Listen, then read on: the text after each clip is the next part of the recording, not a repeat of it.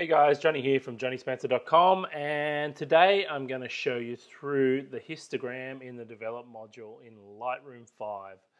Alright guys, but before we get into that, I just wanted to have a quick chat to you about my Lightroom course, Lightroom Essentials for Landscape Photographers. If you go to johnnyspencer.com/LRE, that's JOHNYSPENCER.com/LRE, you can get to the sales page there and all the information you need about the course. Basically, just like it says, you want to become a Lightroom expert. This online video course will help you become a Lightroom expert overnight. All right, let's get started with the tip, guys. Let's get straight into it. You can see this is an image here from Cannibal Bay in New Zealand. Absolutely amazing sunset it was that morning. But the area we want to talk about is this top right-hand side up here. So the two things I want to talk to you about first are these little triangles. Actually, what I might do, I'll explain the histogram to you for people who don't know.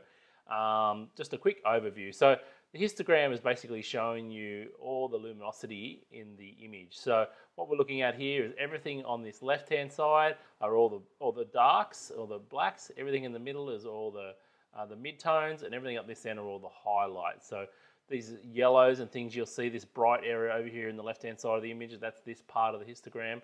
This dark area here around the headland, that's this part here. And all these sort of middle tones are all through the center then. So that's the first thing about the histogram to know, is what we're looking at exactly there. So next thing I want to talk to you about are these little triangles, guys. So if I click the one on the left here and I move this black slider up, I'm going to exaggerate it a bit. And now you can see everything blue on the screen is totally black in the image. So all this blue tone you can see here on the screen, now that's showing me that all those areas are black in the image. So it's a really nice way, guys. If you want to set your black and white point really fast here, you can click the first one, and that's probably a good black point somewhere around them. Blacks in your image are really important, guys. So don't be afraid to have a few blacks in, pure black in your image is what I'm trying to say. All right, so I'm going to undo that there, guys, and just pull that back a little bit. So I'll undo that one, and let me click on the other side. So, of course, this is going to do the opposite. So this side here is going to show where things in your image are blown out to pure white. So let me turn the exposure up here, and you can see this red area now. That's parts in my image that are pure white.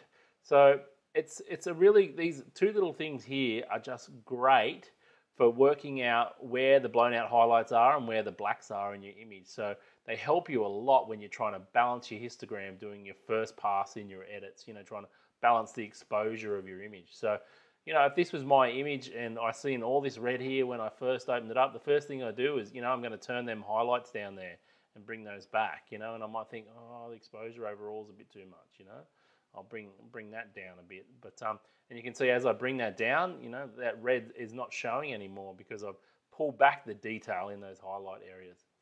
All right, guys, that's two things. the quick overview of the histogram. This is part one of this lesson.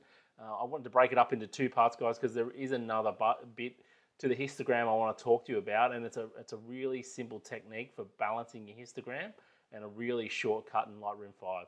So that's it, guys. That's a quick overview of the first part of mastering the histogram in Lightroom.